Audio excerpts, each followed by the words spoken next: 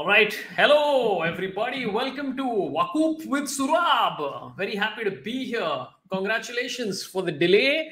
I went to the doctor and I'm happy to say that I'm going to live for at least 2 more days. Very exciting moment in my life. My new One Punch Man mug also agrees with me. One of the doctors, very exciting moment because I had to go to the doctor because my wife she told me that I've become too sexy. So I just had to get cured, And this has become a big problem in my whole building. Everybody's just seeing me and they're like, this guy's too attractive. It's become an issue, Everybody just seeing me and they just can't control themselves. And I mean, it's a massive issue. So I just had to reduce some of that. Also, I had a rash, which is far less sexy to say that I had a rash. I had a rash on my chest. And I thought the obvious thing, which is that, hey, I guess this is the end for me. I mean, come on. I've had skin problems on various parts of my body before because this is also related to exactly that. And I went to the doc, and I knew, you know what? I knew that what she's going to say, that what you need is Allegra. I knew it before even going. And then she said, you need Allegra. I'm like, thanks, man. Anyway, Kunal Shah says hickey. No, it wasn't a hickey. Happy to say that. Vishal Sharma says, so you can't play the lead in Breaking Bad now. That was always on the cards, but I'm sure it'll happen someday. Anyway, welcome to the show. Please give a like if you're here, and so that more viewers pop in, because that's how the algorithms work. So yeah, I don't know. People are putting up random things. If you've never seen the show before, I bring on comedians, I bring on friends, I bring on historians, journalists, sports people. We talk about all sorts of nonsense. And today we're going to be talking to Manu Pillai, who's the author of False Allies and a bunch of other things. In about 5 minutes, I'll bring him on. We'll take a couple of chats till then. Rohit Rao says, discovered Manu and Mohak through woofs. To see Manu come back to the show makes it a full circle. Yeah, thank you so much, Sorabh. No, thanks to him for coming, man. Okay, it's great. Shavik Bakchi has an interesting feedback, which is paint me like one of your Nala Sopara girls. Always good feedback. Shavik, also with the rains right now, Nala Sopara does look a little bit like the Titanic drowning. Okay, I have one thing to say before I bring on my guests, which is that a lot of people have sort of been, for the last week, been sending me messages and telling me to talk about Samir Raina and his tweets. And honestly, I'm kind of glad that a lot of you brought this to my notice, because I think it was quite offensive, and I'm so glad that people are rallying around and finally coming across to the offensive tweets by Samir Raina. In case you missed the tweet, I'm pretty sure it was this one. Samir Raina, this is post the Will Smith thing, tweeted saying, I wonder if @Hanky Pandy's wife has ever slapped his audience member for shouting "Eta clear."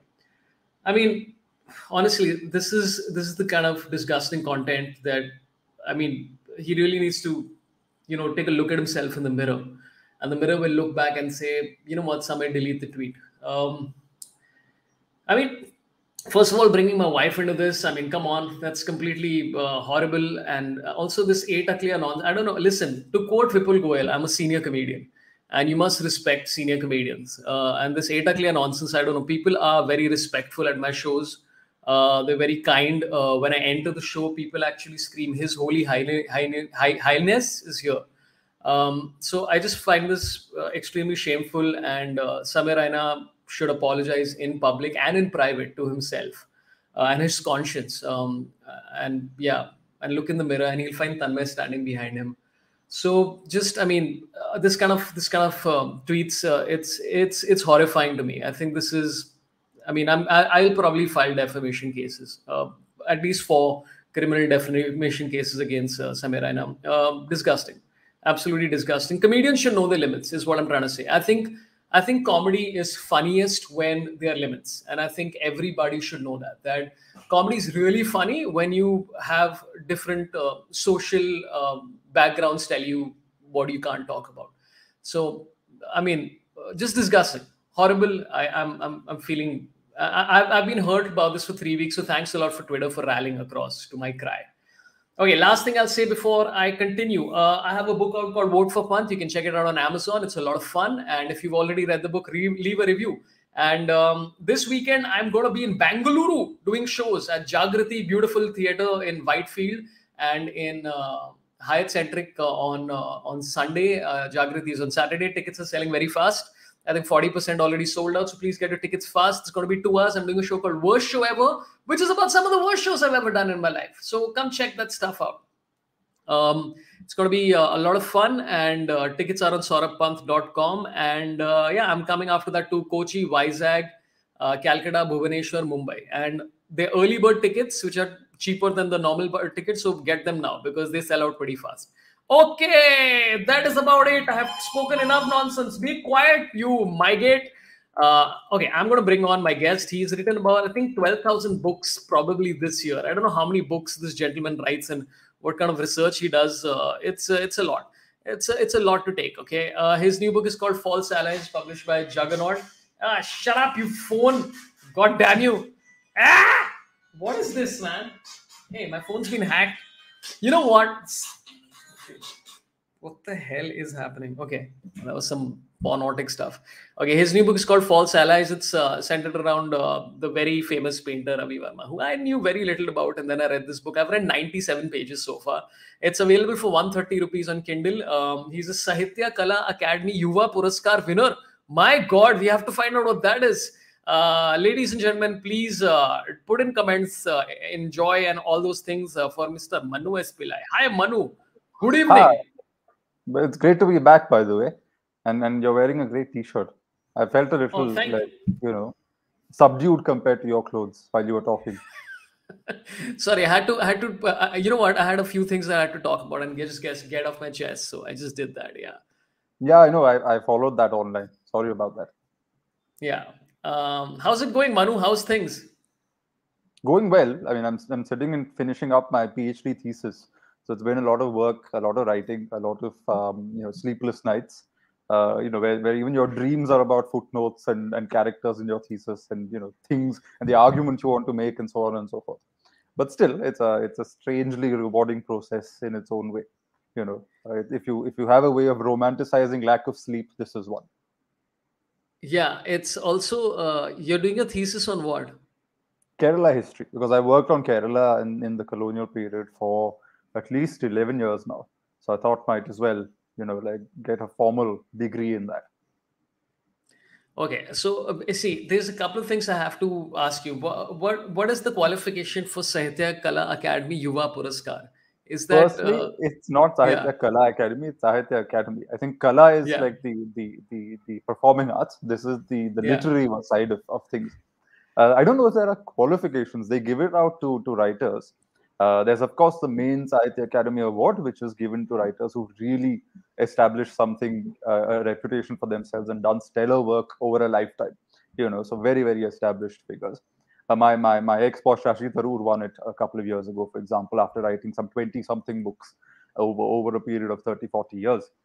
In my case, the award I won was the one for writers under 40, I think. That's the upper age limit, and that's given to these, in quotes, young writers every year in different Indian languages. So I got it for English for my first book 5 years ago. So it's been a while. That's the only reason I will not win. I just turned 40. I mean, that's why they've not been considering me for this particular year. Otherwise, I was a shoo-in. I was a shoo-in for it. Well, you've written a book now. You could ask somebody to sort of, pass on the message, get your book noticed. Or I could just have my own award shows. Okay.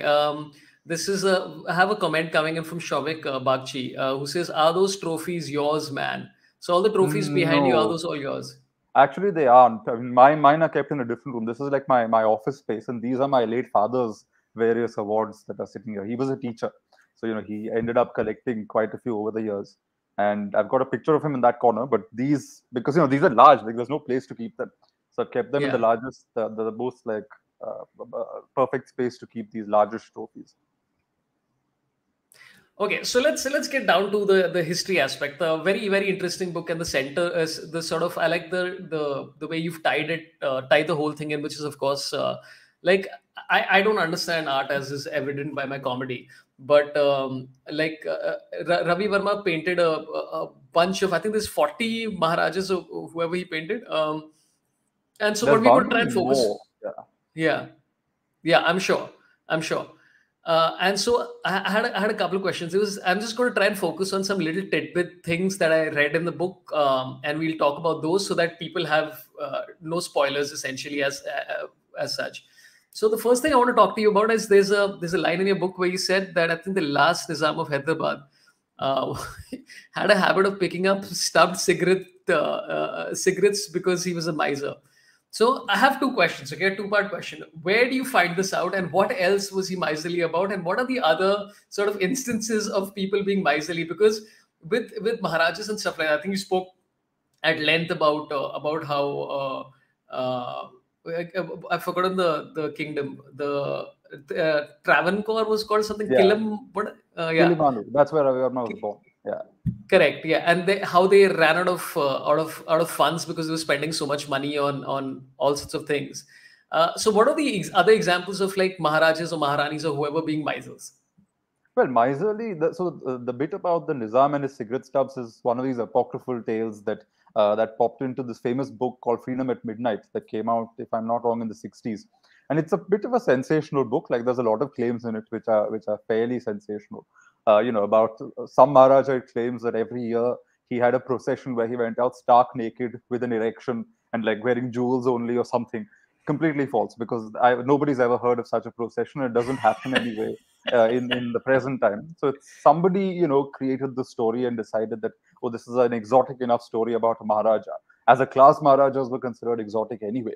So it was one of those stories. The Nizam was a miser. He was somebody who was a bit of a penny pincher, even though he was one of the richest men in the world. The story goes that one of the biggest gemstones, I think a ruby or a diamond or something, was found sitting in a sock in one of his drawers. He used another famous gemstone as a paperweight. He at one point feared communist action in his state, and apparently in his basement had trucks ready to sort of leave at immediately at an order. And these trucks were full of gems and gold and pearls and all kinds of valuables. Again, a lot of this could be apocryphal. We know he was a very rich man. We know he was fairly miserly. But the British had this habit of sort of adding a little bit of masala to these stories just to make it look like these Maharajas were all idiots and they were all these eccentric figures who were just doing eccentric things all day long. And that actually had a bit of a political agenda. It was a way of saying that, Achha, these guys actually don't know how to do. These guys are actually no good. So let's just make these colorful stories around these people, because in a sense, it infantilizes them. It makes them look weak. It makes them look stupid. It makes them look colorful. So they're also entertaining at the same time. Which is not to say that they weren't entertaining. Politics then and now is entertaining. Even now we have MLAs locked up in resorts, some of them trying to climb the walls and escape and all that. In 100 years from now, people may be like, did this really happen? So there is comedy, there is entertainment in all political settings. To that extent, they could be entertaining. But a lot of this is also masala. Bits about how when the British resident visited the Nizam, he would give him half a biscuit and a cup of tea. And then one of these stubbed out cigarettes, which is just not possible. It is simply not possible that that's how the British resident was received. There were protocols for these things. You couldn't just receive the Viceroy of India's agent with half a biscuit and a cup of tea and a stubbed cigarette. That's not possible. Yeah, that's why I think you mentioned that it's like this is based on sort of new rumors and all of that that kind of stuff. By the way, this is a sort of fun feedback to this whole thing, which is that Kunal Shah says Maharajas should be allowed to get into that Friday mode, which is basically the erection allegations against whatever it is. I mean, the erection allegation is still sort of, one can still vaguely picture, okay, maybe there was some religious rite that required the Raja to be naked just, except for his jewelry. But there's a bit, and you mentioned it in your social media post yesterday, or you hinted at it, about how they, at one point, the British in the late 19th century accused the Raja of having romantic feelings for elephants. Again, that's such a scandalous kind of claim to make that the scholar who cited it, and he's seen the actual papers, I've not been able to track it down. But there's a scholar called Edward Haynes, and he refers to this in one of his articles. But he doesn't give you the exact source or name which Maharaja this was about, because he thinks it's such a wild story and it's so obviously false that it would be liable to publish something like that. To claim that somebody's ancestor, had a love affair with elephants is not. I mean, a lot of people like elephants, but I don't think that means my own one of my great grandfathers had 2 elephants. But to suggest that this involved any kind of romantic feelings would be a bit excessive. Yeah, and I mean, without getting into any these things of bestiality and consent and all that kind of stuff. Also, biologically, bit of a challenge. I mean, I'm just saying, like I mean, yeah, it's a bit of a challenge without even all the ethics involved in it. So you said that was that was going to be my next question about that. Okay. Nikhil Limaye has asked this question 12 times, so I'll just put it up. When will False Allies be available in the US? Not anytime soon, because you see, I've not so far bothered very much about publishing abroad. I'm quite happy publishing in India. But the way these contracts with publishing are done is you do it by geography. So you assign publishing rights to one company in the Indian subcontinent, another one, say, in Europe, and another one in, say, America, another in Australia. That's how usually it works. So I've only bothered so far to like publish in India because I don't see much of a need to sort of do it abroad. My next one will be, because that's already in the contract. But yeah, my book has just got my publishers have got international rights because nobody wants to buy it anywhere else. So they're just like, we'll take international. Make sure, best of luck with selling it internationally. You should have negotiated against that. You should have held on to it. You never know. Today in today's world, there's no guarantee when maybe 10 years from now someone will show up and say, look, we're interested in carrying this for you. So why give away rights in any way? If you think nobody's going to buy it, still keep the rights. No, why do you want to give it to somebody else? Yeah, that's true. Okay, there's one line which also struck out to me. Now, again, just to sort of, do you want to give a two-liner on the book just so people have an idea, and then I'll just get into what my couple of questions about it were. Yeah, I mean, the book is called False Allies because we have this idea that the Maharajas, firstly, they were playing fancy dress all the time. They wore crowns, they wore lots of fancy jewelry, they wore silks all the time. They were constantly partying, drinking champagne, whatever. That kind of image of the Maharajas as playboys and just lots of beautiful women in chiffon saris and pearls. Then there's the other caricature that these guys just stood by and did nothing when India was taken over by the British, and that they were in cahoots with the British. They were sort of pillars of the British Empire. They sort of sided with the British, and therefore they're essentially villains of the story. So we have the nationalists fighting the British, but the nationalists and Gandhiji and Sardar Patel, etc., also wiping out the princely states, and that's how new India was born. But the book argues that that's a very simplistic way of looking at it. The princely states are very important pieces on the political chessboard. As late as the Second World War, they made major contributions to fight against fascism, for example, the First World War. They did not, in fact, ally with the British mindlessly. There was a lot of give and take. There was a lot of needling of the British as well. In fact, for the longest part of the freedom struggle, for decades, the princes were actually pro-nationalist, and the nationalists used to get a lot of financial backing from the princely states. It was only in the final 10-15 years that the relationship soured. So in reality, I'm not saying the Rajas were good or bad. All I'm saying is that they were interesting political figures, and if we study them as political figures, you realize that this cliche of palaces and dancing girls and elephants and elephant love affairs, that goes away, and you suddenly see them as politicians in a very interesting time, deploying all kinds of fascinating strategies to retain their power and to retain their control over their territories and keeping the British at bay. Yeah, it's actually a very interesting sort of line through. Like while reading it, I was like, this would make such a fascinating film where it's like all these. I think you have 8 chapters and it goes through a lot of royalty and all of that. It would be so interesting just to line through for a movie where it's like, hey, this is the painting and this is the story, and then back to the painting, and like that would be great. Yeah. Anyway, connecting to what you just asked, this was one of my questions, which is a big what if. Okay, which is that I think you mentioned this quite a lot that towards the last 15 years, like nearing independence, a lot of them sort of lost the plot and they were not being able to align together as one. And I think you mentioned repeatedly that if they had, it would have been real trouble for the British way earlier. So my big what if question to you is, what could the Maharajas have done differently? I think one of the things you mentioned again is that they could have aligned with the Congress earlier and sort of been more open about their nationalistic this thing. What is the what if scenario? So this is a 2-part question. What is the what if scenario in which they would have dealt with it better? And the second part of the question is there any sort of circumstances historically where they could have continued ruling? Yeah, their continuing ruling was actually on the table as late as the mid-1930s.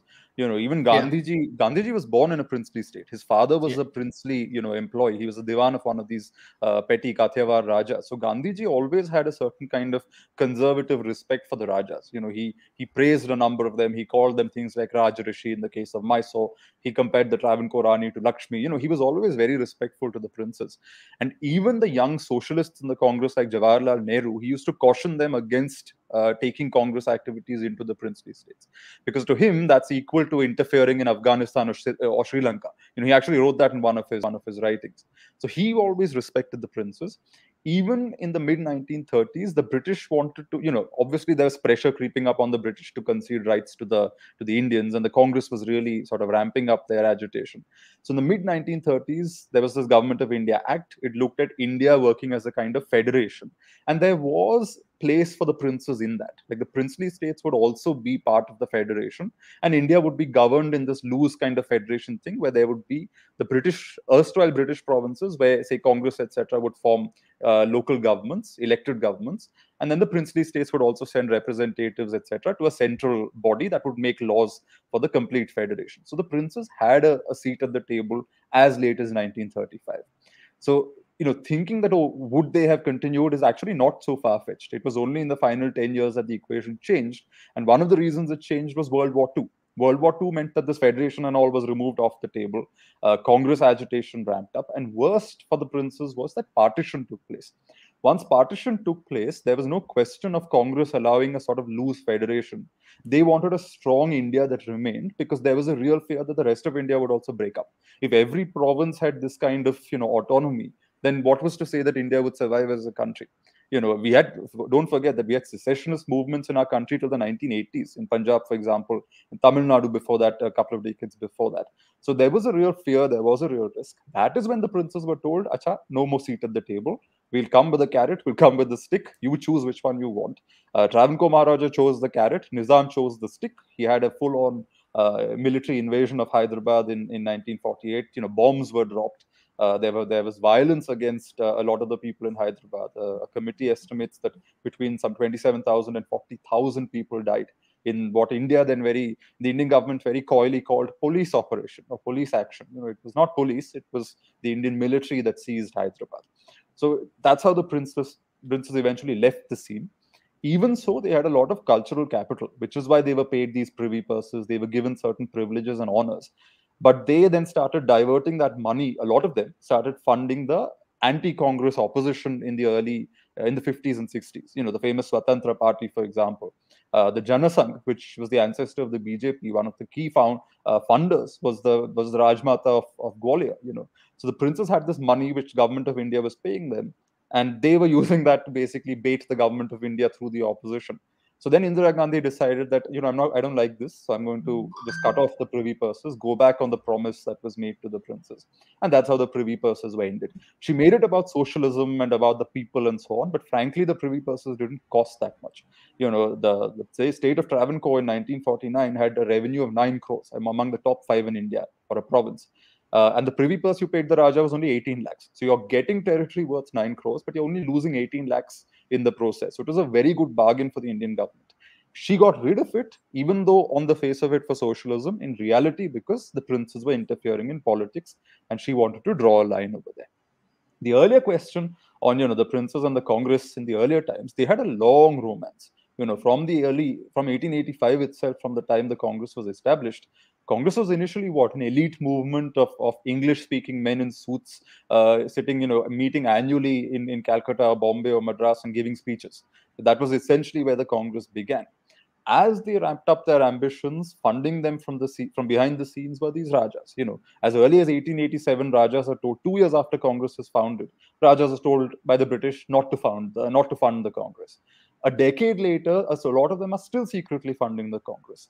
In the 1920s, Lord Curzon, who had been Viceroy of India, complained that even now there were Maharajas who were secretly paying money to the Congress because it served their interests, right? They had the British putting pressure on them. So they thought, Acha, we support the Congress because the Congress is putting pressure on the British. So it's like this triangular contest between the three. And the Rajas are also nicely playing this game. Not out of any altruistic reasons, not because necessarily they believed in a greater idea of India or anything. Self-interest. They were political figures. They saw themselves as legitimate. So they decided, why not? We're going to preserve our power and our turf. If that means a secret alliance with the Congress, so be it. So, there was a lot of that. A lot of them had involvements with revolutionaries. So the Savarkar brothers, for example, who were supplying from Europe bomb manuals into India, etc. They had, associates of theirs linked to the Baroda palaces, Maharaja's palace. The Baroda Maharaja allowed a lot of anti-British propaganda to be published in his state because, he looked the other way. He pretended he didn't know this was happening. Whereas in reality, a lot of anti-British stuff was being published there and then exported into other parts of India from there. And very cutely, some of this was in one instance, when the Bombay police raided, they found that this propaganda was being published under the title "Vegetable Medicines." So you look at the book and it looks like, oh, vegetable medicines, and then you open the book and it turns out to be a bomb manual or something. That was the kind of the support they were giving. And then a lot of Maharajas were funding educational organizations. The Deccan Education Society, which ran Ferguson College in Pune. Ferguson was like a magnet for not only nationalists but also revolutionaries. So if you're funding a college that is known to be a hotbed of these young men, sort of itching to do something violent against the Raj, you're obviously making a statement that, acha, look, we're going to be a bit anti-Raj here. So the Rajas sort of played this constant double game. On the face of it, they're allies of the British. They'll praise the Viceroy, they'll sing up, praises of Queen Victoria and all of that. But then behind the scenes, they'll also do a lot of sort of twisted anti-British stuff as well. Yeah, which is, I mean, I didn't even know about, like, I think the resident and stuff like that, which is like representative of the East India Company, who was essentially, as you said, like very dictatorial in the way they worked. And by the way, it is, I mean, vegetable medicine, it can be a bomb because bombs do turn people into vegetables. So there's some some truth in that. Connection. Yeah. So, okay, people watching, do give a like if you can, so that more people sort of tune in, because we are all slaves to algorithms nowadays. I'll just take a couple of chats that are popping in on the thing. Thanks a lot to Subhashmit Gupta for becoming a member. Appreciate it very much, my friend. Ashwini says, hey, Manu, you're the coolest historian out there. Can you start your own podcast? Is that anything that you're planning at all? Not for now. In theory, yes, because a number of people have said this. Thanks, Ashwini. So people keep saying this, and I do have something that could become a podcast, for example. It's not in the realm of the impossible, but all the same, as of now, no plans, because there's a couple of writing projects to finish. There's things to do. So I don't want to stretch myself too thin doing multiple things. But yeah, I'm not saying no, but not in the immediate future. Yeah, I mean, you're doing a thesis and all, man. I mean, there's a lot of work there. I'm sure. Yeah. Like, it's a lot.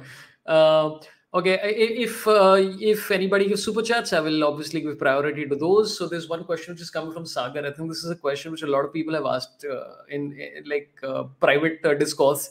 Question for Manu: most of the paintings of women of Kerala of 19th century have no blouse. Was wearing a blouse a caste thing in Kerala?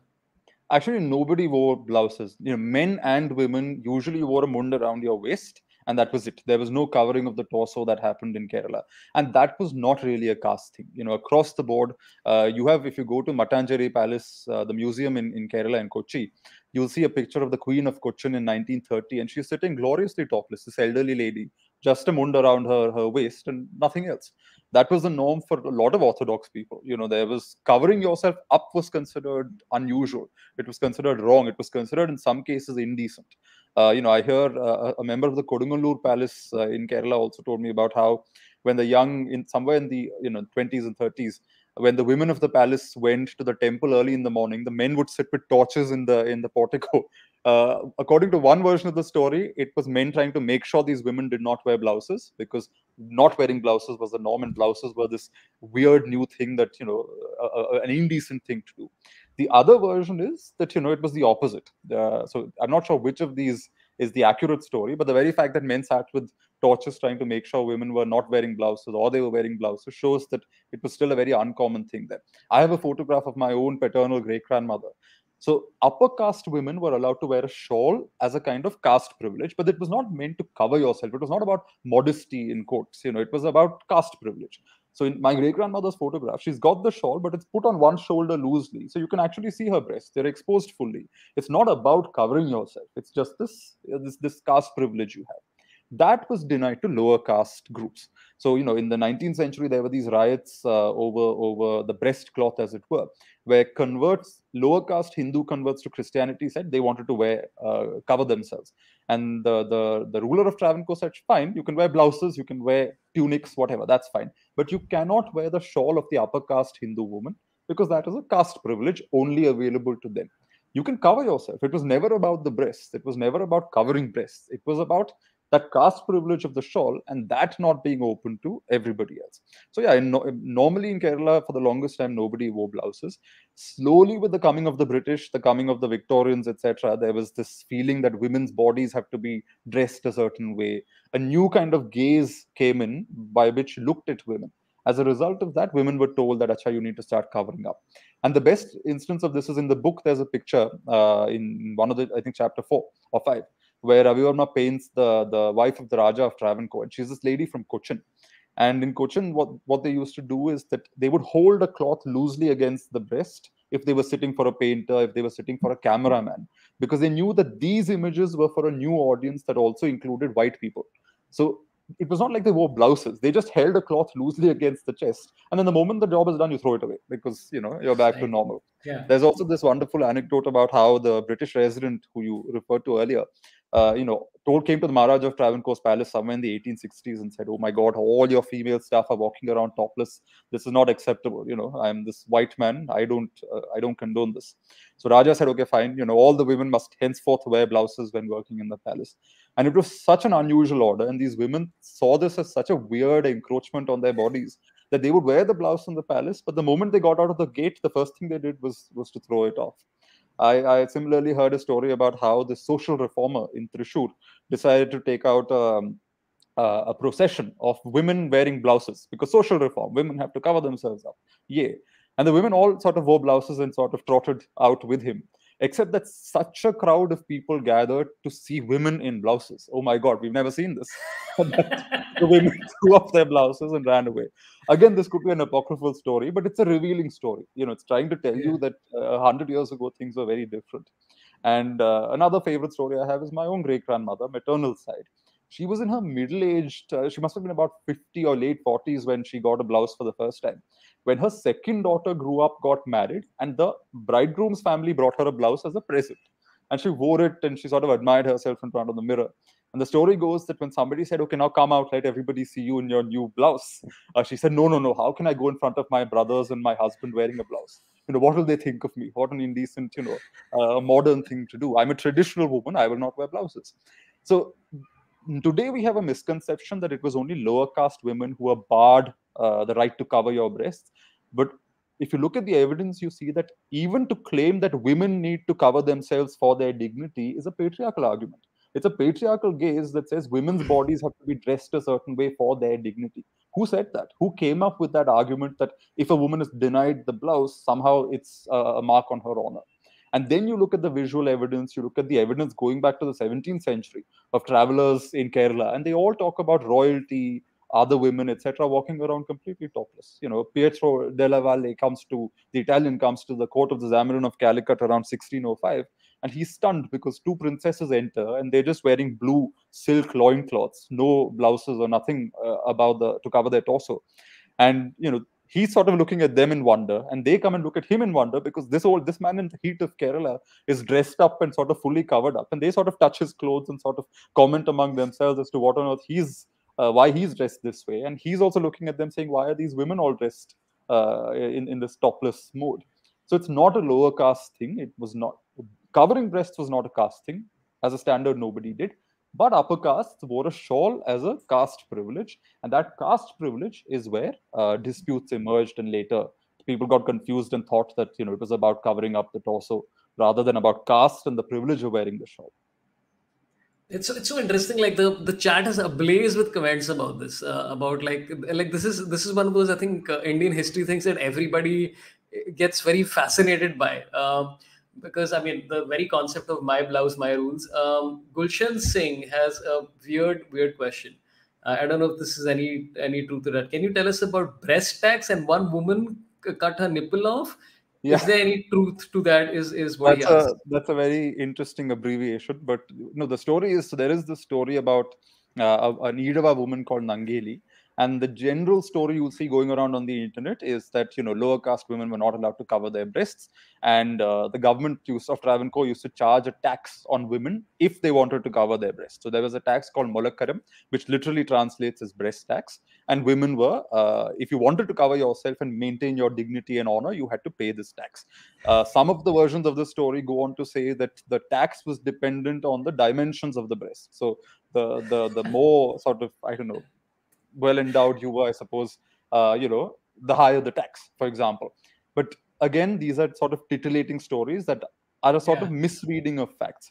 To begin with, no, even the queens of Travancore at the time this supposedly happened did not wear blouses. So it was not a thing about covering the breasts as such. There was a tax called Molakaram, or breast tax, but it was a poll tax. So the government of Travancore in certain cases used to charge a certain tax on all lower caste communities. So for fishermen, there was a tax on fishing nets. There was a tax on mustache, because only like high caste people could have those twirly mustaches. You couldn't twirl your mustache up or have anything too grand because you were an inferior being. You were not meant to look aristocratic with your facial hair.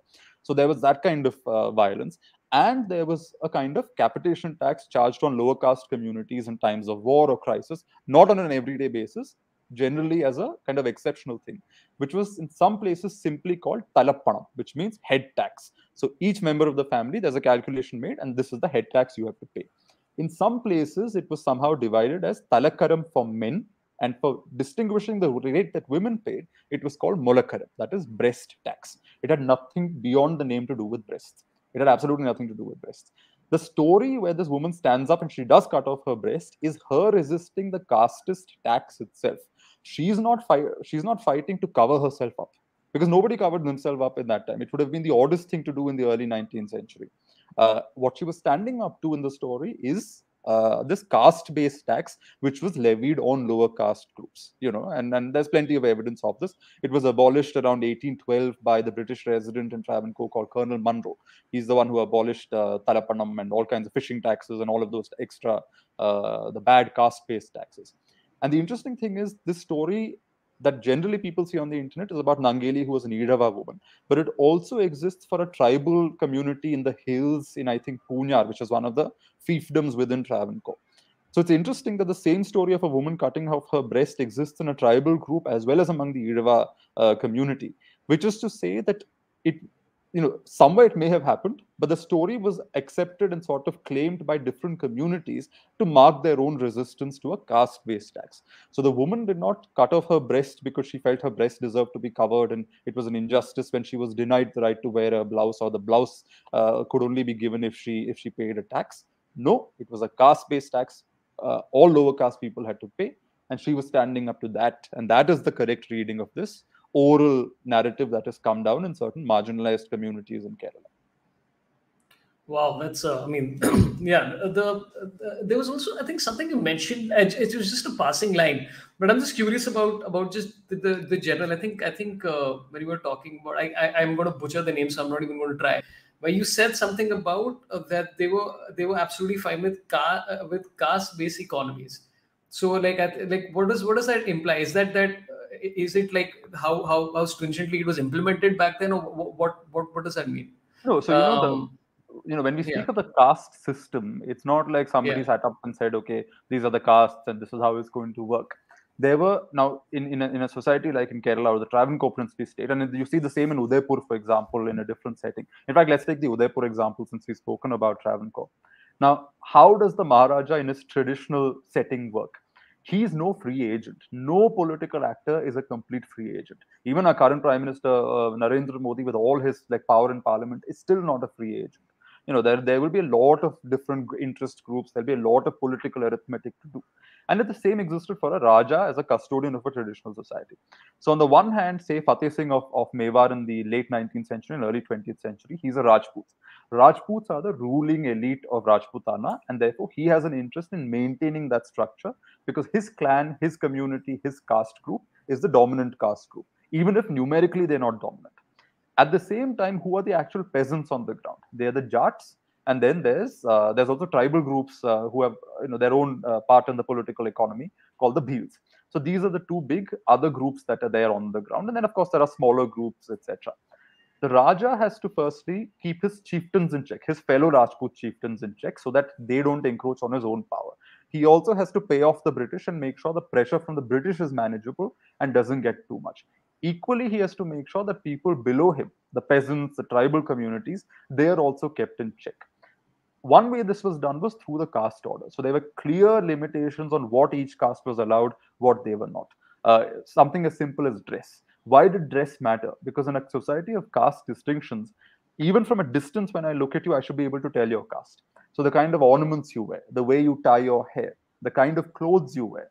In the Kerala context, for example, even though we wear the munda around the waist, depending on whether how low the munda goes from below your knee and whether it's above the knee, you can tell what the relative position of the person is. The kind of metal with which your ornaments are made, that determines your caste. The kind of hairstyles you keep, that determines your caste. And this is so a lot of Rajas felt, especially the more orthodox ones, that their job was not to dismantle any of this. This had come down for centuries. Their ancestors had presided over this system. And to maintain order was to maintain the caste order, where each element in the overall machine contributes something, gets something in return. Not equal, but there is some kind of arrangement that's been made. And we just have to make sure that the system continues. If any one community grows stronger than it's meant to be or stronger than it historically was, it upsets the other, carefully balanced pieces on the chessboard as well. And that is why a lot of these Rajas felt that their incentive really wasn't maintaining that status quo. But all the same, we can't overstate it either, because what we do see is throughout Indian history, individuals may not be able to transcend castes, but caste groups can sometimes move up and down in the caste order. They can keep moving up if they suddenly say have access to land. So in the book, for example, I speak of the Pudukkottai estate. The Pudukkottai royal family were Kallars. Kallar in Malayalam as well literally translates as robber. So they were considered the robber caste kings. And the British classed this community as a, in quotes, criminal tribe. That is, they are genetically prone to criminality. But in the case of the Kallars from the 17th century onwards, in that Pudukkottai area of Tamil Nadu, not only did they gain access to land, they were able to use that to become kings. They were able to create an aristocracy. They were able to assert power. And once you have power, frankly, even the Brahmins will come and do puja for you. You become sponsors of temples. You become protectors of temples. Technically, in other parts of Tamil Nadu, you're considered a criminal tribe, but the same caste in Pudukkottai with access to land, access to economic resources, access to Brahminical legitimacy. Once you become protectors of temples, the Brahmins are also happy to come and do your coronation rituals. They sort of move up in the caste ladder. How do the Rajputs emerge as a community? That identity of the modern Rajputs very much happened under Islamic rule. It did not exist 1,000 years ago.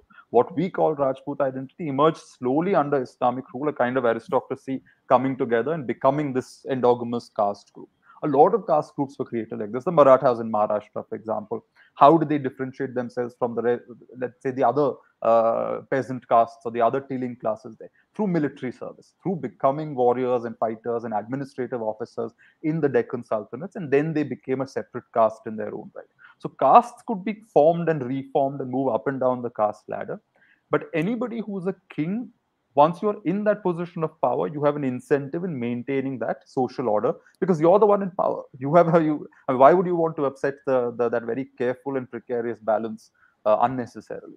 So in Travancore, there's this anecdote about how the Travancore Maharaja, he wants to impress the British by looking very modern and progressive. So he establishes a college in the 1860s. And then once he's laid the foundation stone, he turns to his brother-in-law and mumbles, "I've just laid the foundation stone of anarchy."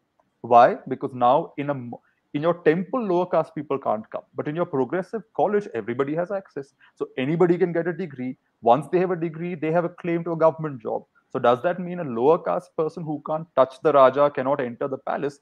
Now, because of your progressive rules, actually has access to education, actually has access to power in a government office. So then that creates resentments among the existing elites, and they will feel, oh my God, this upstart has come from somewhere and he's claiming power. So there's, these Rajas had to walk this very interesting tightrope between modernity and progress and sort of change while also preserving as much as they could of the traditional order. Wow, very interesting. Okay, just a lot of chats popping in. I'll just hey, so fit and all, man. Nicely done. I've yeah, good job. Okay, we Oh, have this. Pratik. Yeah, Pratik Dwivedi. Thanks a lot for your super chat. Thank you, appreciate it, and thank you to Pratik Dwivedi who also asked, which Indian king had the best leadership ideology? Is it even possible to say the best? Is it even conceivable to say best? I mean, I would say there are some who are clearly leaders, and some who are not very good at leading. In the latter category, in fact, I mean, I shouldn't even count him. Frankly, there was this little boy who was the Maharaja of Kolhapur, and he was so unhappy. They had adopted him and put him on the throne, and then separated him from his friends, his family, and the British decided we will raise him to be an ideal, loyal prince under the British Empire. Poor chap hated it, and a little boy was finally, he at one point tried to run away from the British dressed up as a bullock cart driver because he simply couldn't stand this tutelage. And poor chap was ultimately killed, beaten in a scuffle by his own English, let's say, guardian or watcher, and that's how he died. So that there were terrible, terrible cases like that. There were some Rajas who simply couldn't meet the pressure that the British placed on them, and they had no option but to practically let the British rule for them. But there were Rajas who were very clearly firm, strong kind of leaders, and there were a lot of women also, in fact. So my favorite in the book is Sayajirao Gaikwad of Baroda. He was also adopted from a farming family, which, by the way, remember, like these Rajas were not always hereditary, unbroken blue blood kind of people. Their bloodlines often broke. They often had to adopt kids from other lineages and other clan members, and those kids often came from very ordinary circumstances. So Sayajirao Gaikwad was this illiterate 12-year-old boy living near Nasik in Maharashtra, working on his father's and grandfather's fields. From there, he's plucked and put on the throne of Baroda after an interesting selection process. And he's also given these lectures on loyalty to the British. He's also given these sort of lessons on how to be a good prince and so on. And when he comes to the throne at the age of 18 in 1881 or so, the British think, okay, we've now shaped him to be a very, very loyal prince. Does he prove to be a loyal prince? No. From day one, he says, I am a prince. I will behave like a prince. I'm not your servant. We are in a treaty relationship. So as far as the treaty allows you to interfere, I will let you interfere, but not beyond that. He is one of the biggest funders of the Congress party. He is this man who goes abroad every now and then and meets revolutionaries, Shamji Krishna Varma, Madam Kama. For an Indian Maharaja, he later says that, oh, these were just social courtesy visits or whatever. But for an Indian Raja to publicly meet a known enemy of the British Empire and receive them at tea is obviously making a statement. It was in his territories that bomb manuals and contraband material against the British was being printed. At one point, the Prince of Wales came on a tour to India, and he was told that they'll be passing through Baroda, so you must be present in Baroda to receive them. And he said, I'm not your servant to be around here when your prince is passing through. And when the prince came to Baroda, he went on a European holiday. So he had this way of standing up to the British in different ways. He attended Congress meetings. He gave speeches, and if you look at his collected speeches, you will not find any other prince who uses the word national or nation in their speeches as much. He's talking about national government, national culture, national education. He uses the word national so much that clearly the British are getting aggravated. And finally, of course, his after 30 years of sort of poking and prodding the British and needling them like this, in 1911, there's this famous Delhi Darbar where the King and Queen of England personally come to India for the first time, and they're sitting there in their thrones. And all the Rajas have been told, you must come looking exotic, so you must wear these the British decorations you've got, all your diamonds and all of that. Because the British are also putting up a show, right? They're showing off that, look at us and our vast exotic empire. This man shows up in simple white clothes, wearing just a string of pearls, with a walking cane in his hand. The story goes that, that was put in the press was that as he walked up to the king, there were rules that you were supposed to bow this many times, first to the king, then to the empress, and then without showing them your back, you had to walk backwards and then get off the stage. He was accused of walking up, sort of swiveling his cane in a very casual way. He was not wearing his diamonds or anything. And he completely ignored the empress, sort of tilted his head briefly towards the king, turned around, showed him his back, and then walked off. Before that, when the viceroy came and everybody stood up, this gentleman apparently didn't. And then he sort of stretched his legs out and all that. So he was trying to be like, I'm very cool, I'm above all this, I don't care about this. That was the kind of vibe he gave. In 1911, after 30 years, he was finally put in his place because of this Darbar incident. But even then, he continued to give his speeches. Even then, he continued to talk about about the future of India, as it were. He was the only prince I can think of who even said that if India is to become a nation, all these princely states will have to go. And this is a prince of one of the top 5 princely states in India. And before his death, also, one of his final speeches was about this, saying that the British must, at least within the British Empire, give the same rights as, say, Canada to the Indian people, where you can stay in the British Commonwealth, but you are self-governing. And he was always a very outspoken figure.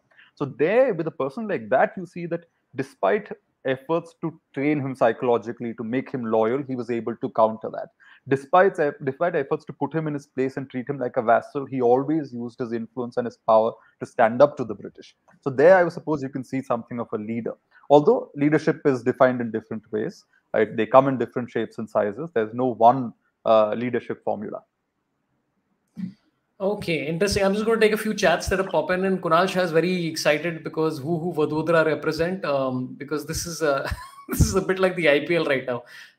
And he also says that Sayaji Rao University still keeps Vadodara literate, along with creating rail lines and kick-ass golf club. That's okay. He also had a huge art collection, Sayaji Rao Gaikwad.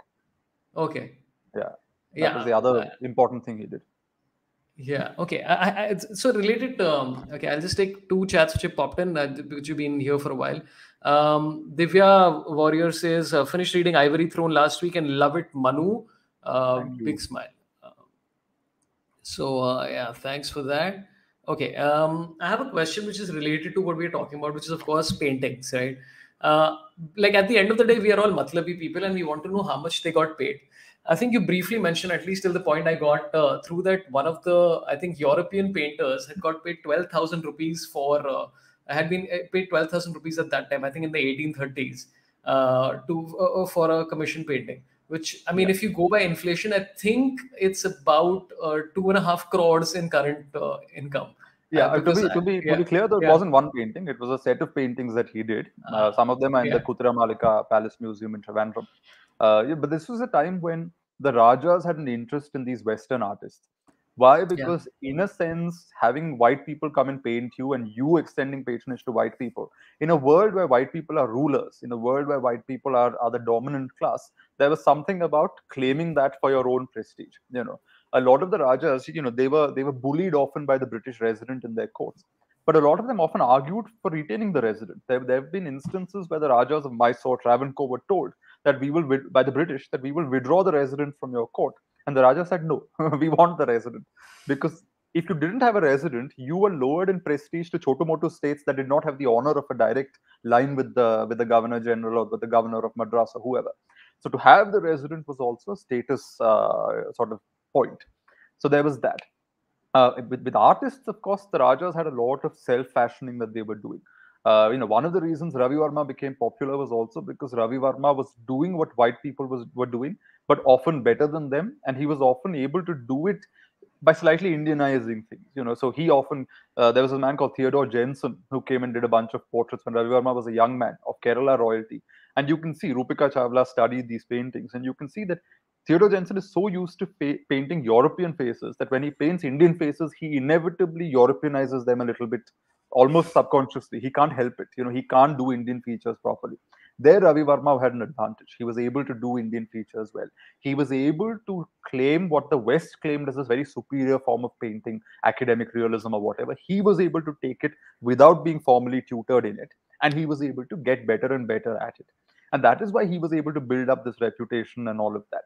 And he gave the Rajas what they were looking for in a portrait as well.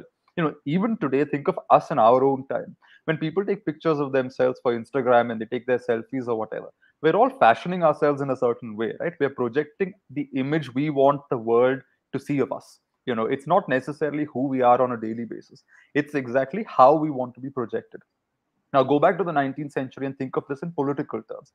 When a Raja commissions a painting, he's not looking just for his likeness. He's not looking just for his face to be captured. He's making a statement. And it's the same for Ranis also. They're making a statement as to who they are.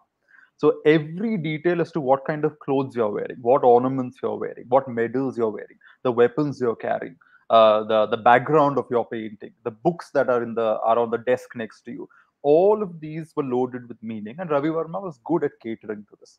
So in say Mysore, for example, the Chamarajendra Vadiyar had this very sort of, look at me, I'm an efficient modern day Maharaja.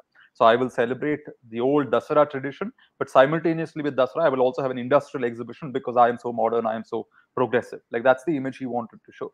And if you look at both the portraits Ravi Verma did of him, there's this kind of restlessness. In one, the Raja sitting in this armchair, it's almost like he's about to get up and go back to work. And the other one also, he's standing with his hand on his hip, very much a man of action. That's the kind of image he wanted to portray. Then you take the Maharana of Udaipur, who Ravi Verma paints in the early 1900s. Udaipur Maharana hated the British. He hated the English language. He hated anything to do with white people, and he hated the idea of progressive modern rule. When somebody said that, why don't you build roads in your state? He said, my people have done for 1,000 years with dirt tracks and cart sort of paths. Why should I bother with modern roads? If it existed well in the past, it can continue even to the future.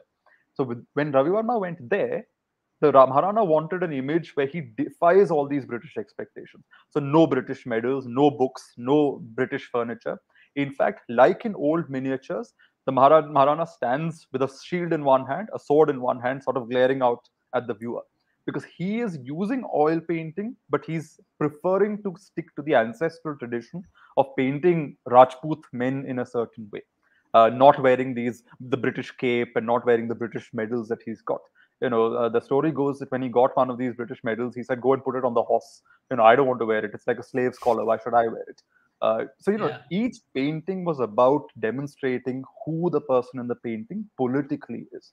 And that's another reason why Ravi Verma was such a success. And it wasn't just specific to him. This has been the case with the royal portraiture in general. In general, throughout history, royal portraits were even as sculptures and images that are not paintings. Even there you see it. So you look at Krishnadevaraya's bronze that he gave of himself and his wives, which is kept in Tirupati. That is meant to represent a certain kind of ruler. You look at in the same region. You go down a few centuries and you go to the temple and you see this the Madurai temple and you see Tirumala Nayaka's stone sculpture that's over there. It's this nice pot-bellied man, because by his time, if you look at Sanjay Subramaniam, Velcheru Narayana, and David Schulman's book called Symbols of Substance, they talk about how Nayaka kingship was about consumption and about sort of flaunting your wealth and prosperity. It was not necessarily about dharma and religion. It was very much about this very materialistic universe. So there, the king had to be this pot-bellied, very content sort of man. Not necessarily the lean, virile figure of Krishnadevaraya's bronze, but a man who's plump and well-fed and content and prosperous. So every royal image is a way of demonstrating something. And I'll just end with one more anecdote, which is in the chapter on Mysore. My friend Caleb Simmons, I've used his research for this particular segment. He talks about how the Mysore Maharaja was toppled for 50 years, and the British took over the state after a rebellion in Mysore by the Veerashaivas, or the Lingayat community. In those 50 years, this king commissioned a lot of pictures and sculptures of himself, which were placed in temples, which were distributed and circulated in the state. And in each of these, he took different avatars. So in one, he will appear as a Vaishnava. In another, he'll appear like a Lingayat, wearing the Ishtalinga or posing like a Lingayat, because he's speaking to different subjects or different groups of his own subjects, elites who matter within his kingdom. And each image is crafted to cater to one of these elites. So no portrait was ever just about acha mujhe mera picture chahiye. It was always about me wanting to project who I am as a political being to the viewer. Yeah, it's almost like it's like choosing the painter was essentially, for the rich, was like choosing a filter on Instagram now. It's like, hey, I want to be projected as X. And I love the thought of the restless king, the man of action, who has to project this image of himself as this man of action. Even though for a painting, he'd probably have to stay in that pose for quite some time. So the photographic evidence of him trying to get up and like show movement is got to be hilarious. But he's just like, yeah, this guy just had to stay in one place for a while. The great advantage there was that photography had come in by then, and often what was done was instead of live sittings, a photograph would be taken and sent to Ravi Verma, and he would work out of that photograph. He didn't enjoy it. He preferred proper sittings, which is what the Udaipur Maharana gave him. But for a lot of other princes, often it was based on photographs. And you can sort of tell a difference in quality between the two. Okay, so you mentioned this briefly about the transition between East India Company and then I think when the royalty etc. took over, and how Queen Victoria at the time was a little bit more empathetic to the people, and she said that they need to unless they are able to rule themselves, that's the only time it'll prosper, etc. etc. And she was learning, I think, languages, Bengali or something, or Sanskrit. I've No, forgotten one of she them. used to learn Hindi or Urdu. She had a Yeah, munshi yeah. even in London with her, and after she died, her family burned all her correspondence with the munshi because they were scandalized that there's a brown man who was so close to the queen that she wrote him personal letters. So, but you also mentioned that there was like art and literature apparently that popped up of Maharani Victoria, which I find quite interesting because especially I think that was at the time where India was like, hey, independence and we need to rule ourselves, etc. etc. So, what were the most like sort of I wouldn't say absurd, but what were the most sort of unique sort of expressions of art toward her? And also, was there any sort of outcry or any opposition to any of this happening where it's like, hey, our sort of distant rulers or whatever else it is? You know, Queen Victoria was strangely very popular in the Indian Empire. And, you know, in the Yeah. book, I have, if False Allies, I have this picture somewhere in the first chapter only of Queen Victoria done by a North Indian artist somewhere in the early part of Yeah. the 19th century, where she's shown breastfeeding her daughter. So you've Yeah. got an exposed breast, and it's a if you look at it, you think it's a caricature. You know, it looks nothing Yeah. like Victoria, but it's meant to be Yeah. Victoria Maharani with her daughter, and you can clearly see. Actually, the faces are supposed to be white people's faces. You know, there's a kind of cherubic quality to the daughter, for example. But there's an exposed breast and there's breastfeeding being Yeah. done in this picture because this was a way of Indianizing the queen for an Indian audience because she had been accepted by an Indian audience. And there is actually politics to that also. As you said, when Queen Victoria took over after the East India Company, there's a book by Miles Taylor, I think that's the name, on Queen Victoria. And it's fascinating how she actually argued for her proclamation in 1858 when she took over to concede a lot of almost equal status to her Indian subjects as her British subjects. It was British politicians who watered it down, watered it down, watered it down, because they didn't want Indians to think that they were citizens who could claim to be citizens. They were subjects of Yeah. the queen. They could not be citizens of the queen of the empire as such. So it's interesting that she had a kind of sympathy. And again, she was a woman at home. She had very little power. She was a constitutional monarch. So having this empire was something that gave her a sense of meaning. It gave her a sense of her own importance in the world. And she used to get a lot of correspondence from Indians. So much so that, and she used to like deal with these petitions from Indians with such energy and enthusiasm that finally her government started censoring her post because she was just getting far too interested and invested in Indian affairs. And Indians used her proclamation, even though it was watered down. It promised to respect Indian religions, it promised to respect Indian rights, etc., etc. Indians used it for their own politics. So, for instance, the first generation of nationalists, remember, this is an India where 1857 armed rebellion has not worked. So they are a bit paranoid that any kind of armed process is not going to work. And at the slightest appearance of treason, at the slightest appearance of, you know, sort of wanting to push off the British by force or whatever, the British would shut you down. So one way the Congress party in the early years, you look at the proceedings of the Congress in its first few years, all the Congress meetings began by pledging loyalty to the Queen. Because that was one way of getting rid of the accusation that this was an anti national gathering. So if you begin by invoking the Queen and saying, oh my God, we are so loyal to the Queen, we love the Queen so much, the Queen is the best thing that happened to India, then you can use her and the proclamation and the promises she made in 1858 to hold up the British to their own standards. So it says that at home you talk of democracy, you talk of rights, you have this great glorious history. Why are you not conceding it to us? We're not even talking about us. We're talking about you and the values you yourself and your queen have stated on the record. We're holding it up and saying, look, live up to your values. So Queen Victoria was a very good instrument to use in that sense. And of course, her pictures were, you know, one of the things in the 19th century that people did was exchanging pictures of each other. So, you know, tomorrow, Sorabh, I come to your house to see you, and then we have a very formal meeting. This is a time when it's unlikely we'll meet again for 10 years because, you know, communication Yeah. isn't easy, transport isn't easy. So I give you a photo of me, you give me a photo of yourself, and we keep it at our respective places. That's how a lot of this happened. And Queen Victoria obviously never came to India. So a lot of Indian rulers used to have portraits made of themselves and sent to Victoria. And she would similarly send her portrait to people she was impressed with. It could be photographs, it could be paintings, whatever. Her paintings appeared in all kinds of interesting places. So in, I think, Ramnad during the Navratri celebrations at one point, I think Queen Victoria's, so you have the Navratri celebrations, you have the ruler, but you also have Queen Victoria's portrait kept there because she's also the omnipresent sovereign or the Queen Empress who has to be part of everything, including Hindu rituals in this particular instance. So this portraiture, so Indianizing Victoria served Indians. So even Raja Harish Chandra, for example, who is considered among the early nationalists, the man who helped develop modern day Hindi in the late 19th century, he wrote very fine things about Queen Victoria because she was somebody they respected, and I think she also had this kind of maternal vibe. So people thought, okay, she's the Amma of the empire, so there was a kind of respect that was given to her. But of course, there was a limitation on that. After her time, successive rulers never managed to claim the same kind of influence, and Indian politics also became much more forthright. Tilak, etc., came and they said, "Why do we even bother with this queen? Get rid of her. We talk about ourselves. We have our own heroes. We have Shivaji. Why should we draw any kind of value from Queen Victoria when we have our own heroes to focus on?" So yeah, that's it's an interesting way in which Queen Victoria was Indianized for Indian politics, but also in Indian images and in Indian minds. I saw the painting, the one of her breastfeeding.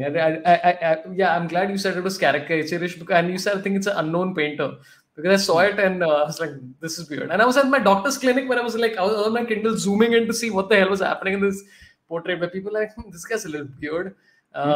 Also, enjoy the very thought of people exchanging photographs way back then because that some of those photographs definitely got sticky at some stage. Well, one of the greatest photographers of the age was Ram Singh of Jaipur. I briefly cover him in the book, just in passing. And he was a great photographer. He took a lot of self-portraits, including at least one picture in a very naughty pose with a lady. But also him as a Vaishnava and him as a Shaivite, sort of figure, because he was a staunch Shaivite. Him in court dress, him, in various other kinds of attitudes and poses and so on. And he also is famous for first photographing the women of the harem. So the British always cast the harem as this kind of seedy, shady place where women are just sort of, lying unhappy because they're all sort of pledged to this one prince who barely come once a year to see them because he has so many wives to cater to. Or it's a place where women are plotting and intriguing and it's sort of like this dark corner of the palace.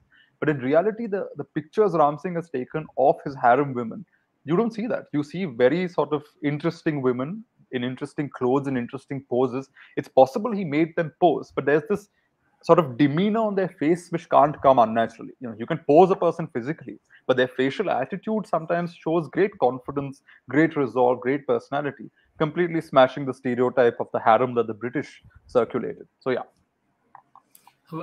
I mean, those photos also, like some of those old ones, especially when you see in a museum and all, you're like, oh, that's fascinating. Okay, we have, I think Akhil Pisharodi says that Victoria hated breastfeeding. She had wet nurses, so it's not Victoria in the portrait. I know. She hated pregnancy itself. Anyway, to be clear, by the way, this portrait isn't one she actually posed for. This is what an Indian artist imagined her to be, this very Amma-like figure. They knew Queen Victoria had a daughter, so this was one way of showing their loyalty and celebrating the event of her daughter's birth by showing a breastfeeding white woman with her infant child. It was actually not Victoria. Victoria would have been quite scandalized if she ever saw that picture. Yeah, for sure. Okay, we're going to go on for 10 minutes more. If anybody wants to comment, super chats will help most because I'll give those priority. Sagar asked this question. Thanks for the super chat, Sagar. He says, how big of role does Ravi Verma's sibling Raja Verma play in Indian painting history? Was he a sibling or he wasn't a sibling, right? Both. In fact, the problem with a lot of Kerala families is that you have very limited names to choose from. So Ravi Verma's wife's name was Mahaprabha, his mother-in-law was Mahaprabha, and his daughter was also Mahaprabha. It's the most problematic thing for a biographer to talk about because nobody's sure which Mahaprabha you're talking about at any given moment because they're all like 3 generations with the same name. In his case, his brother Raja Verma was 12 years younger than him. Yes, he had a major role in Ravi Verma's career. In fact, Ravi Verma was in some sense the brand. He was the face. He was the charismatic leader of the brand. But Raja was the one who worked on a lot of his paintings. Even something like Ravi Verma's famous Damayanti with the swan. There's you have in Raja Verma's diary, you see a bit where Raja says, "Oh, today I'm working on the pillar in that painting." So you're like, wow, he was involved in that painting also. Yeah. Towards his 40s, Raja Verma started signing the paintings with his brother, sort of staking claim as an equal. Unfortunately, he died soon after. He died in 1905, January 1905. So before he could sign more works with his brother and claim his equal share in the business, he passed away. So the world sort of celebrates Ravi Varma, whereas in reality, Ravi Varma had a lot of help from his brother. He was always present in practically everything Ravi Varma did after 1878. Okay, I have one more question and then we should end because we've gone on for an hour. I mean, you've gone on for an hour because you know so many things. I'm just interjecting with my dumb jokes in the middle. Okay, I had a question, which is that I think you mentioned, again, I'm going to butcher the names. That's okay. Swathi Swati Tirunal. Tirumal. Yeah. Tirunal, yeah. So you said that he went through all this depression, etc., and he was there was also allegations that when he died in his 30s, there were allegations that he may have been poisoned. So my question is about just I mean fascinated by assassination attempts and all of that kind of stuff back then because I'm sure it existed. What is the either the most unique method that anybody's employed to do that, and it could be just based on rumor and everything else, and also is there any sort of history of somebody attempting and just failing at it, just completely failing at it? Either of those I'll yeah. There's one of the Maharajas of Baroda called Malhar Rao, was, in my opinion, unjustly thrown off from the throne by the British on the charge that he had tried to poison the British resident. So, by the way, the resident, even though the resident is a bit of a bully, there were ways to manipulate the resident because a lot of the residents couldn't keep it in the pants. So, they had illegitimate children and secret wives, and the Rajas knew about this and they would use it against the resident. In Trivandrum, for example, there was a resident cotton, and there's still in Malayalam a saying in the city that "Mettail cotton undo." Does your mattress have cotton in it? Which is a way of saying, has cotton been to see your wife? Yeah. Because he was apparently very promiscuous. So promiscuous that when the Maharani came to power, she basically got him married immediately. And she said, till you get married, I cannot receive you at my court because I will not meet a single man of this reputation. So anyway, Malhar Rao did not get along with his resident, and the resident claimed that he had been the Malhar Rao tried to poison him using diamond dust and arsenic. So you create a kind of compound of diamond dust and arsenic and put it in the sharbat that this man has after his morning walk, and he drinks the sharbat and then notices a part of the sharbat and notices this residue at the bottom, and then it's sent for testing or whatever, and turns out to be arsenic mixed with some other things. And so that's one way of killing somebody. What an expensive ways to use diamond dust to kill. So that's quite expensive, as a general rule. But yes, please go ahead. Huh? But you are talking about princes, right? So I suppose diamond dust would not be all that tough to come by. But to be clear, Malhar Rao actually wasn't convicted in that case, which meant the British actually just got rid of him because they were looking to get rid of him in one way or the other, and this was just an excuse. So that was an unfortunate instance of a Raja being deprived of his throne. Even though he was not a good Raja by any stretch, he was quite a bad man. He used to pick women off the streets and all that. So textbook villain. But even so, legally speaking, they had no right to divest him of power. There are funny stories in Indian history of how rulers try to counter this threat of poison. One simple means was always watch your cook and make sure your cook tastes what you eat before you eat it. So if something happens to your cook, then you're not going to eat it. The other thing was there's a story of Mahmud Begada, the Sultan of Gujarat, a few centuries ago. And the story that the Europeans put out, and they were very fascinated by this, was that apparently the Sultan's mother, fearing that he might be done away with poison, used to feed him small doses of poison from his childhood to sort of improve his immunity. Completely apocryphal, I'm sure. And the story goes that by the end of it, he was so poisonous that if he wanted to kill his nobles, he just had to spit on their face and they would die because his saliva was poisoned. No woman who spent an evening with him would survive because his semen was poisonous, his sweat was poisonous. This is an exaggeration, but I wouldn't put it beyond some protective mother experimenting with sort of safer poisons to see if, her son builds up a capacity to withstand a reasonable quantity of poison without dying. So there's that much as possible, but I think poisoned saliva and poisoned breath and poisoned semen sounds a bit much. So poison was always present, but more than poison, it was this whole question of succession and who's a legitimate heir, who's not a legitimate heir. These questions of legitimacy are fascinating because the Rajas often adopted because they didn't have biological children, or if they had biological children, all of them were through concubines and lower wives rather than the chief important wives of the right caste. So there were issues like that. And that often opens up interesting stories. In the 18th century, the Maratha queen Tarabai, fascinating character, woman of such spirit and personality. She had a say in politics in the early 1700s. Then she was removed from the scene for some 30, 40 years. And then after that, the Raja, who essentially was her rival for the longest time, he doesn't have an heir. So she says, oh, secretly, my son had a child years ago, and I secretly hid the child away with a secret family. And then she sort of brings this boy up and says, okay, this is your heir. The boy is enthroned as ruler, as the king of the Marathas. And then she expects to control him as a kind of remote control. Like, she expects to be the real power behind the throne, behind this boy she's installed. He turns out to enjoy power himself, and he says, no, I'm not going to share power with you. At which moment she immediately turns around and says, no, he was just some bard I picked off the street. He has nothing to do with me. He has nothing to do with the royal family. So manipulating succession through pretenders, claimants, all of this was the norm. And a lot of families, you'll find that, long lost sons coming back. Even in the Mughal Empire, one of Aurangzeb's brother disappeared into Bengal. And I think there were cases where random people showed up every now and then claiming to be that long lost prince. And, this would become serious political problems because you have a huge empire, right? So there are people in your empire who are unhappy, and this pretender becomes a focal point for loyalty, and he's able to marshal troops. So actual rebellions have emerged from people who actually have nothing to do with the royal family, simply claiming to be members of the royal family. In the book, I have this case from Mysore in the 1820s, where the Mysore kingdom had taken the kingdom of Keladi, and then some random guy through a Swamiji happened to chance on the some heirlooms of the erstwhile royal family that went away some 30-40 years ago, and he just pretends to be a descendant based on that. And he actually helps foment a rebellion simply because he's got the right emblems with him, which prove in quotes that he's a descendant, and he becomes the focal point for rebellion. So yeah, that's another long-winded answer. Yeah, DNA testing and 3D printing could have resolved so many of these problems. Well, DNA testing apparently would put even Queen Victoria in trouble. There are stories about Queen Victoria's paternity, but we will not discuss that here. Yeah. Okay, I'll just take a few more chats, and I have one more question which is coming in. Miss listening to Manu at college because of the pandemic. Love the stream, and your Insta stories are hilarious. You can follow Manu at Watt Coconut, WAT Coconut. Yes. And people are very fascinated by the poisoned prince.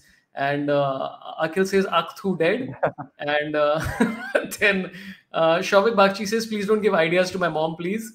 And Kunal Shah ensures that I don't get sponsorship from Vimal by saying, ladies and gentlemen, that's how we get women. And I like that there's conversations that are happening between people where Suvidha says, why so much infertility? Infertility? Oh, I read that as infidelity, but infertility in the royal families. And then somebody replies, Abin Jacob says, Suvidha too much drunkards, which is all plausible. I mean, they like to put it down to curses and so on, but yeah, I think sometimes the reasons are more mundane than curses, divine curses. In fact, divine curses, again, I know we're going over time, but the British at one point insisted that all Rajas must have biological heirs born of their own loins, otherwise adopted heirs would not be allowed, and the British would take the kingdom, the famous doctrine of lapse. And the Mysore Maharaja did not have legitimate heirs. He had sons, but they were not legitimate. And he was desperate to somehow keep his kingdom and prevent it from falling into British hands. So he said, oh, I'm going to have to adopt an heir.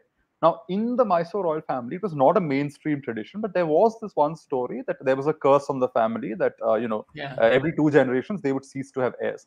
And the king now, as Caleb Simmons shows, brought this legend into the center of the royal narrative. And British basically tried to argue that, look, my not having heirs has nothing to do with fertility or whatever. It is divinely ordained, which means the British can't deny me adoption because God himself, I mean, in the form of this curse, has ensured that every 2 generations we have to adopt. It is a divinely mandated rule that we have to adopt. So there are interesting strategies by which, the British try to even use this whole question of infertility and how the Rajas try to counter that pressure. Yeah, it's such an interesting thing. Where I think you mentioned that entire I think Travancore itself, where he just said that I've been ordained by God, and so we're ruled, like I'm basically this thing of God, and so every time they, I mean, that's an infallible argument at that point of time, or even probably. Yeah, many Rajas claim to be God's servants on earth, which meant that anything you did is kosher because ultimately you represent God. Correct. Which is okay. Let's get all Bollywood in this sense. Okay, this is the last thing I'd like to ask you because a lot of biopics being made, all of them starring Akshay. Very disappointed again to repeat that he's not playing with Hali Raj, and that went to Taapsee Pannu and not Akshay Kumar. Severely disappointing. Okay, so this is a 2-part question from chats. I've been keeping this at bay. Shavik Bakshi says, Manu, have you ever been approached by Bollywood for consultation in any period drama? And then to follow up, Dexter, who says which historical Bollywood movie is most accurate. I think let's extend that to not only Bollywood, just like let's just say Indian movie, because I think like it's relatively likely that across the country there've been far better sort of more realistic movies being made. Yeah, I have been approached, but I have not taken up any of these consultation things yet, because it also depends on who's approaching you. I mean, if you're going to make some kind of over-the-top thing, why be part of something like that? Because you know it's going to be butchered, no matter what you say. Because ultimately, you'll say all this, you give all this information, then they'll say, but this won't work on the audience, so we have to make it like sexify it and do all kinds of things. So far, I haven't accepted any of these consultation offers. What was the second part again? What is the most realistic? He said Bollywood film, but I'm saying let's Bollywood, just extend it to him. Yeah, let's just extend it to India. I can't think of any. I can think of very many bad ones, but I can't think of anything that passes muster. In terms of other parts of India, Shatranj Ke Khiladi, I think, is considered to be relatively interesting and well done. There is, of course, it's based on a fictionalization of things, but even so, like the context is built up in a much more interesting and authentic way without this over the topness. In Kerala, it's not history as such, but there is this old ballad called about Puthuram Veetlu Unniyacha and so on, Vadakan Veera Gatha it's called, and that was done as a Manu Mammootty film in the 80s with an interesting twist at the end, and I like that. I don't think any other Malayalam films since have managed to do justice. That's not history per se. It's again an oral narrative. It's almost legendary. It has some historical roots, but it's sort of come down orally over the centuries. That's, I think, done in a nice way. I enjoyed watching that film many years ago. But since then, no, I can't think of too many that have done a good job with history, because we immediately fall into these nationalistic dialogues. We immediately fall into either this person is so glorious they're not human, or they're so villainous that they're not human. Like nobody is human in period dramas and period films made in India, because we assume that all like people in the past somehow just it's that basic thing, right? They'll have this like thing they're wearing and it's falling over one arm like this, and they're walking around always so stiffly. Nobody walked like that. Nobody walked like that. Kings also had their darbar clothes for formal occasions. On everyday occasions, they dress like normal people. Maybe they'll add one ornament to something to mark distinction, or an ornamented cap or something, but nothing beyond that. People did not walk around stiffly like that. Kingship was not being stiff. Kingship was in fact being flexible with a lot of things. Your morals, your politics, everything. And that flexibility reflected in their persons as well. Yeah, that's such an interesting point, because I think even when I was watching Jodha Akbar and all, I'm like, dude, it's like 40 degrees outside. Why are they dressed so like? I mean, this is gonna be like, I was feeling bad for the actor in my head. Like, is this how they're dressed? But just by the way, to anybody who's not seen Shatranj Ke Khiladi yet, it's like one of my favorite films. It's also very funny. And I think you can find it on YouTube these days. It's very easy to find, I believe. Yeah, pretty sure. Just go watch it, and just fantastic acting and everything else. I think Akhil says that the movie you mentioned won 4 national awards, including Best Actor for Mammootty. Yeah, but that's, I think, also because of that interesting twist at the end. They also reinterpreted that story in a very nice way. Sort of the villain becomes the anti-hero rather than the villain. Yeah, so I think there's a lot there. Manu, thanks so much for your time. Is there anything I just like to say? Your book False Allies is available on Kindle for just 130 rupees, and I also bought it. So if you have access, please go ahead and check it out on the Kindle. It's a very interesting read.